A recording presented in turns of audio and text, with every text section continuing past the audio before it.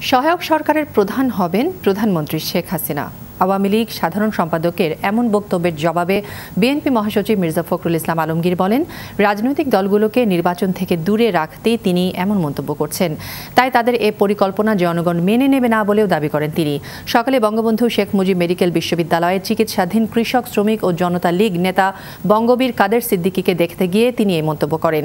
এ সময় তিনি বলেন, অতীতেও সংবিধান পরিবর্তন করে নির্বাচন হয়েছে, তাই প্রয়োজন হলে সংবিধান পরিবর্তন করে নির্বাচন হতে পারে বলেও দাবি করেন মির্জা ফখরুল।